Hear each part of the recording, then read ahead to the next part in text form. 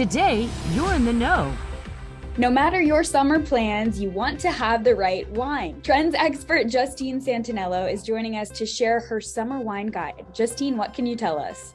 Let's face it, whether you're relaxing in the backyard, dining al fresco, or hosting a get-together this season, having the right wine is key. So I've put together a summer wine guide for you guys to make it easy. The next time you're picking out wine, you want to look out for a few things. I truly believe that high quality wine is a direct result of the care of the vineyard where it's grown.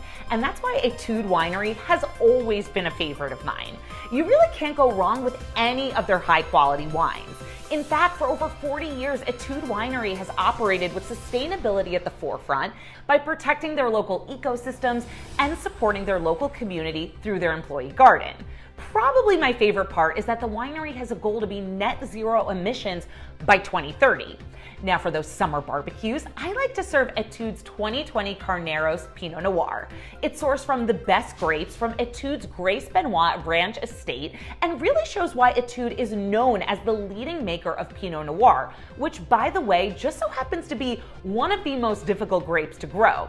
It pairs perfectly with a juicy burger off the grill or a stuffed portobello mushroom. It's bright, earthy with notes of red cherry, pink peppercorn, and spiced clove. And you can't talk about summer wines without a light white, right? The Etude 2021 Pinot Gris is just that wine. It's refreshing with a nice combination of floral and tropical notes. There are hints of guava, kiwi, and lemon, plus it's delicate and creamy. I suggest pairing it with dishes like curry chicken skewers or a jalapeno garlic butter shrimp.